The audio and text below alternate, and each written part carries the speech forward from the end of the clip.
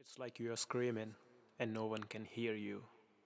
You almost feel ashamed that something can be that important to you that without it you feel nothing. My name is Christopher, and I've built my life around chasing the high. I would have called it an addiction, but call it my normality. When something hurts your body so bad it stops hurting and you start to shut down, the only thing that feels close to living is something that's actually killing you. It's like you're looking into darkness and you can't find a way out. Everyone around you starts to distance themselves, even your friends turn their back on you. Because the truth is, you're not that sweet little boy anymore. You're just someone who's so dosed up who can't tell the day from the night. No one will ever understand how much it hurts, that you can't help it.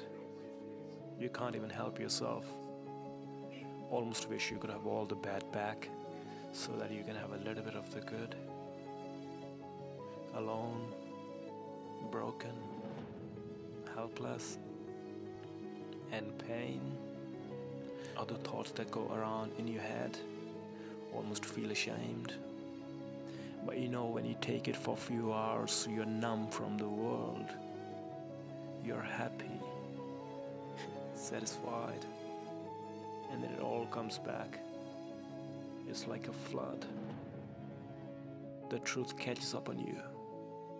And the truth is, you want to be that little boy again, the one that you recognize, the one that was sweet and clean, the one who was loved. There's always something that pulls you back every time, and that's the feeling of being free.